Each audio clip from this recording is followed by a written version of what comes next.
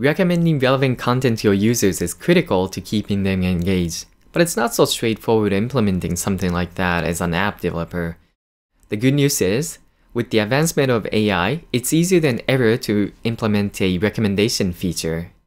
In this video, I'll be building a movie list app where as you view different movies, it'll recommend other movies that are relevant to you.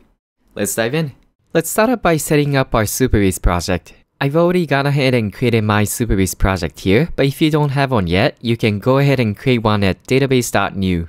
Let's first enable the pgvector extension. From the database menu, go to extensions, then search for vector, enable it by toggling the switch, and hit enable extension. Great! We can now create the table. Head to the SQL editor. Create a movies table under the public schema. It will have a integer ID column as its primary key, a title, overview, release date, and backshot path, which contains the path to the main visual image of the movie, and the embedding column, which is a type vector. Let's run it and create the table. Let's go check out the table from the table editor. We can confirm our movies table has been created. Let's enable row-level security for this table. We are not implementing any authentication in this video, but it's still a good practice to enable it. Now, in order for anybody to access this table, we need to add row-level security policies. So let's create one. We'll create a select policy so that users can get data from this table. We can target the admin role since nobody's gonna be logged in this app. Let's hit review and create the policy. And our table is ready. Let's jump into our editor and create the edge functions to retrieve the movies data, create the embedding, and store the data in our database. In this blank project directory, run Supabase init. Let's also choose to generate VS Code settings for Dino. Then run Supabase functions new get movies to create a new edge functions called get movies. Let's open up the function file and get to work. Let me clean up the extra comments and code first. Let's declare all the environment variables we'll be using. First, the Supabase URL, and then the Supabase service key. We'll use these two to write to the database at the end. Let's get the TMDB API key to access all the movies data. And lastly, the OpenAI API key to generate the embeddings. We can then create a Supabase client. We also need to import the create client up here.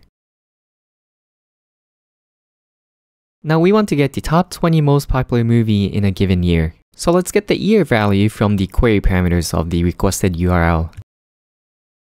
It's a bit of a sloppy error handling, but if the year is not specified, we can just throw on an error. Now let's make a request to the TMDB API. We'll be using their discovery endpoint, as it allows us to narrow down the search result using the many filters they provide. Let's copy the endpoint and head back to our code. Paste the URL, and we can construct the query parameters. Let's declare a search params variable up here. We can add each of the filtering options we want to pass to the API call. And just like that, we have the list of options we want to pass to the API call. We can then add these options at the end of the URL. We're almost there. Let's also define the HTTP request method and add the headers. Content type is application JSON. And we also need the authorization header. We'll pass the TMDB API key as the bearer token. Now we can extract the response JSON object by calling tmdb response.json. Let's also get the status of the response and do some basic error handling.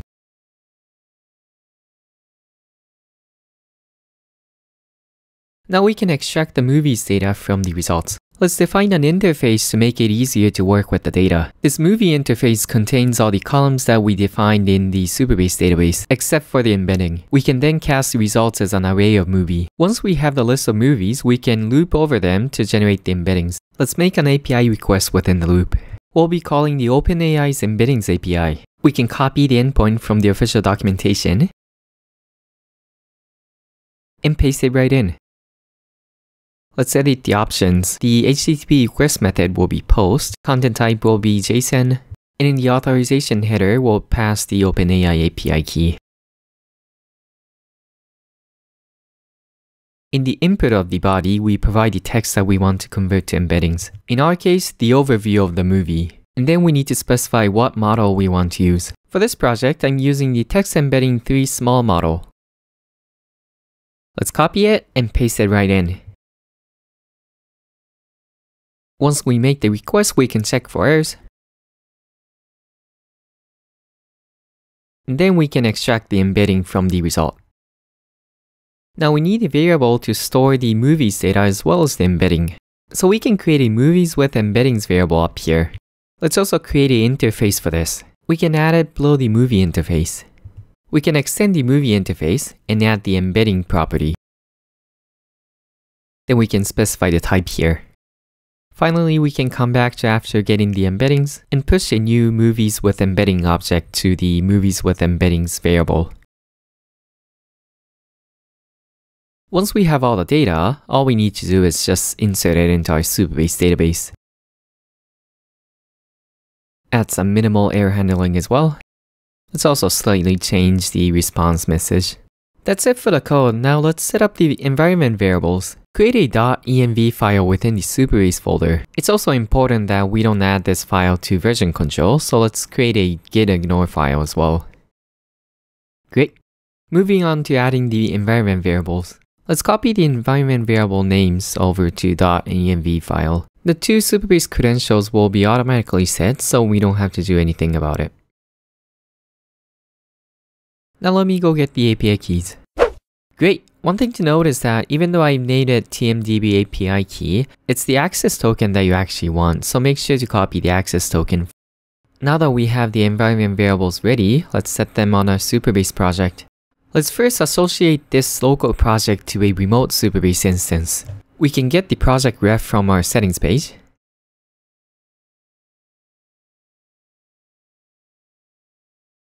And we are asked to provide the database password. We can reset the database password from the settings page within the database menu. Let's have Supabase generate a secure password and make sure to copy it. Then we can paste it in and hit return. Great, our project is linked.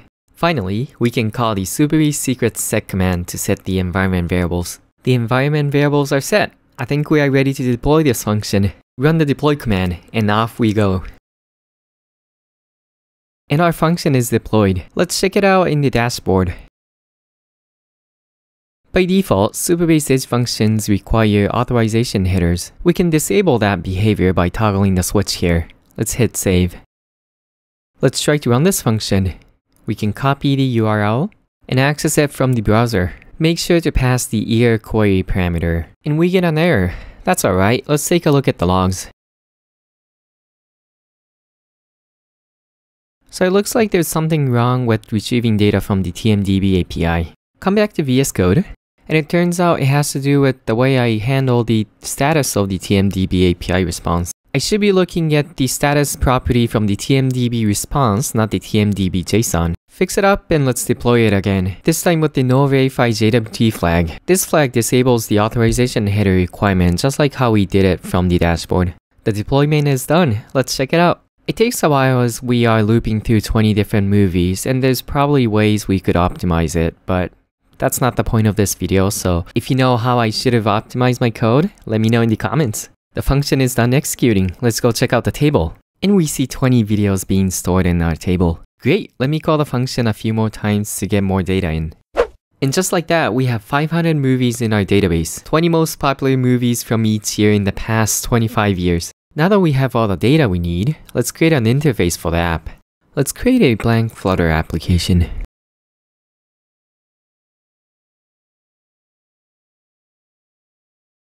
And let me rename the directory to Flutter. Close this and let's dive into some Flutter code.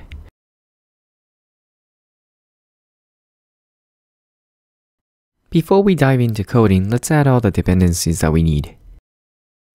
And the only dependencies that we need is Supabase Flutter for this project. Let's create all the files that we need for this project. We'll have a home page which contains a list of all the movies. We'll have a details page which contains a detail about a movie as well as the recommended movie below that.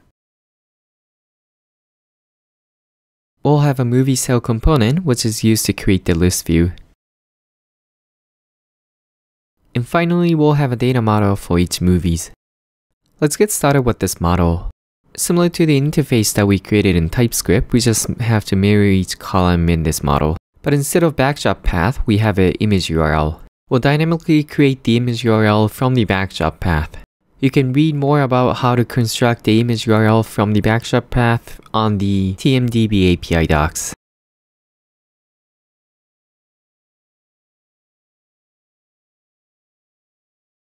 And we have the data model to work with. It's about time we can start seeing some UI code, so let's start the simulator. Let's remember to initialize Supabase. We can get the Supabase URL and then unkey from the settings page. Let's keep a Supabase variable down here as well. Now let's move on to creating the home page. And let's replace the home widget on the material app. And let's start the simulator. The home page will be a simple list view of all the movies. We start with a basic scaffold. And the body will be a feature builder. We'll have a minimal code for the loading state. We can extract the data in a movies variable.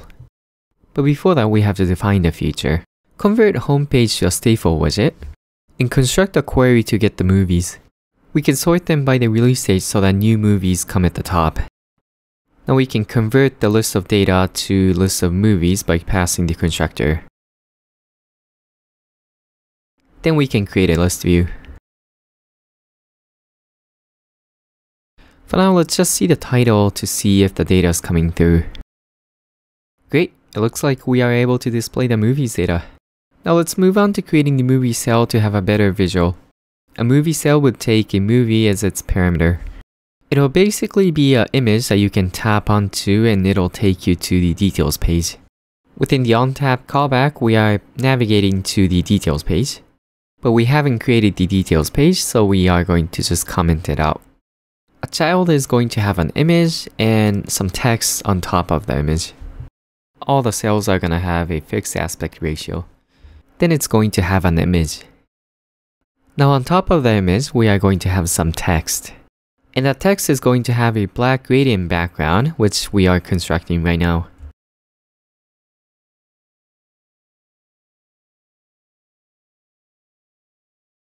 Once the nice gradient is done, we can add the title right here. Let's also make the title text white. Add some padding around it and this should do it.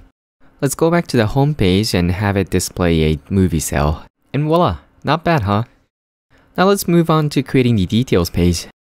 Details page would take a movie as a parameter as well. The UI would have a scaffold with an app bar and the title. Now the body will be a list view containing a few different things. At the top we'll have the image.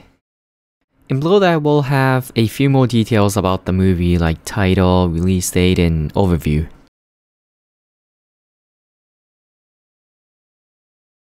Once we actually rename this widget to details page, let's go back to the movie cell and complete the OnTap callback. Let's view the details page. Looks pretty good. Let's fix up the styles a bit. Adding some padding, fixing the alignment, and changing the font styles a bit. It's looking pretty good. Now we are adding a feature builder at the bottom.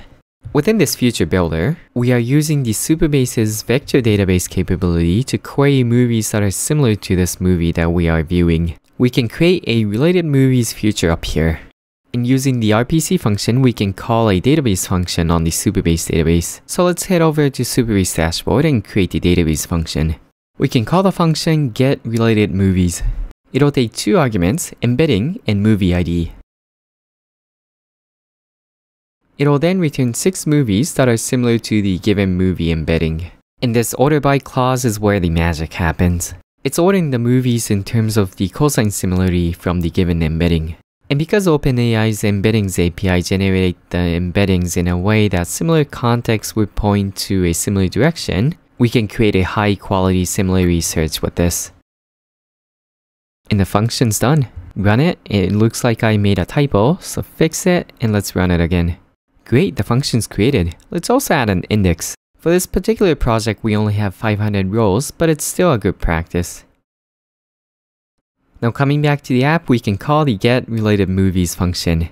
Since we need the parameters from the widget, let's move these into init state.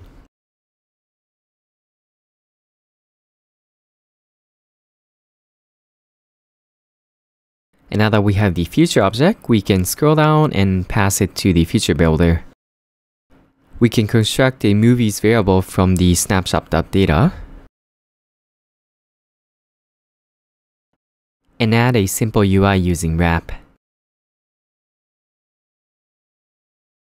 Each cell of the wrap will be tappable because we want to be able to go into the details page of the recommended movies as well.